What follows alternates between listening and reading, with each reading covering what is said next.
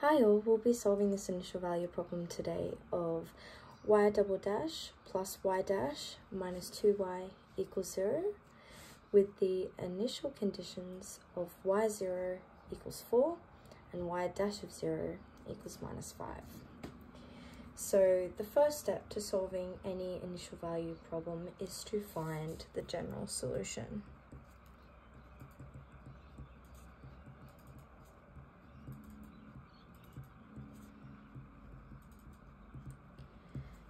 So we do this first by finding the characteristic equation of this. So we do this by changing this into lambdas. So we've got lambda squared because there's two dashes here, so it's a squared. And then we've got plus lambda because it's only one dash, minus 2. And we put nothing here because it's just a y, so it's a 1. So now this equals 0. Now we need to factorize this equation. So there's two numbers that multiply to equal minus 2, but plus to equal 1. And those two numbers are plus 2 and minus 1. So that means we can factorize this equation into lambda plus 2 and lambda minus 1 equals 0. So now to solve for lambda, either lambda plus 2 equals 0 or lambda minus 1 is 0. So we've got lambda plus 2 equals 0, lambda minus 1 equals 0, and rearranging, moving the 1 over means lambda equals 1 and lambda equals minus 2. So now we've got two values for lambda. So we've got two solutions to the characteristic equation. So we can then write this in the form of the general solution, which is of the form y equals c1 e to the lambda x plus c2 e to the lambda x. So we've got two solutions for lambda, so they can go in here. So we've got y equals c1 e to the minus 2x plus c2 e to the 1x, which is just x. So this is the general solution. So it's called the general solution because we don't have the values for c1 and c2 yet. So the second step is to find the specific solution.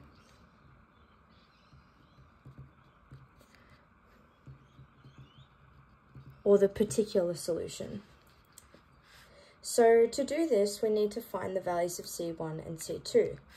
Notice yet we haven't used these initial values yet, so let's use those. So we've got y equals c1 e to the minus 2x plus c2 e to the x. So let's first differentiate it because we've got an initial value here, which is the differentiation of y. So we can get the differentiation of y for this equation and then use this value.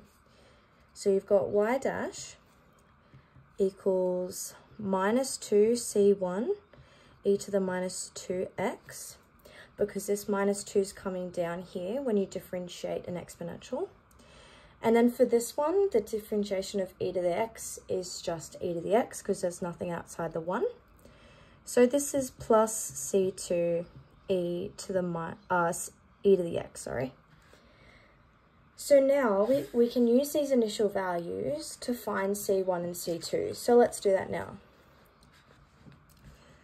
So y of 0 equals 4. So if we substitute 0 for x and set this whole thing equal to 4, we'll be able to get an equation that can be used to find c1 and c2. So we've got y of 0 equals c1 e to the minus 2, 0, because x is now 0, we're changing this, plus c2 e to the 0. And also for this one, so y dash of 0 equals minus 2c1 e to the minus 2, 0, plus c2e to the 0. So these look a bit complicated now, but we can actually simplify these down. So minus 2 times 0 is 0, and e to the 0 is 1. So this actually turns into c1 times 1. So this is c1 times 1, and e to the 0 is 1, so this is just c2, so it's just plus c2. Same for here. So e to the 0 is 1, and we've got a minus 2c1, so it's just minus 2c1 plus c2, because e to the 0 is 1.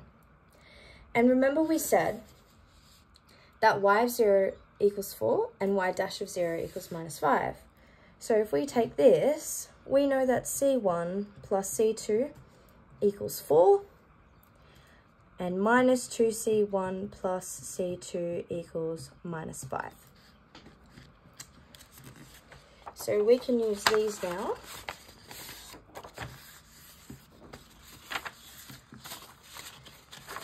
To calculate c1 and c2. So we've got two equations, let's write them on top of each other. So we've got minus 2c1 plus c2 equals minus 5, and c1 plus c2 equals 4. Now you can see if we minused these two equations, the c2 will go away because you've got c2 minus c2. So we're going to minus them. So how do we do that? We minus the left-hand side on this left-hand side and the right-hand side for the right-hand side. So we're going to go minus 2c1 plus c2. That's the left-hand side of the first equation. And now we're going to minus this, which was c1 plus c2. And we're going to have to do the same for the right-hand side. So it's going to be minus 5 minus 4, because we're minusing this equation from this one. So this leaves us with minus 2c1 plus c2. We've got a minus c1 here and a minus c2 here, because you bring this in and the negative and the positive become a negative. So it's going to be negative c2. And minus 5 minus 4 is minus 9. So this is going to give us, you can see it's a plus c2 here and a minus c2 here, so these cancel. So now we're left with a minus 2c1 and a minus c1, which is minus 3c1, and we've got a minus 9. So we can now divide the minus 3 on this side, which leaves us c1 equals 3. Now, so we've only got one c1. Now we need to find c2. So now we can take the solution we found for c1 and put it into one of these two formulas. It doesn't matter which one. They both do the same thing. So I think this one's easier because it's dealing with less bigger numbers, and there's negatives, where this one's just positive and it's quite easy. So let's put c1 into this equation here. So if we put 3 instead of c1 here, it's going to be 3 plus c2 equals 4, which means c2 equals 1. So now we've got our c1 and c2 solved. So that means we can substitute these back into our original general solution equation, which, if we remember from earlier, was y equals c1 e to the minus 2x plus c2 e to the x.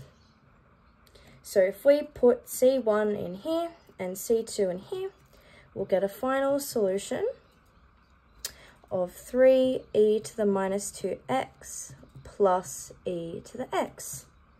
So that's the final solution for the initial value problem that we first described.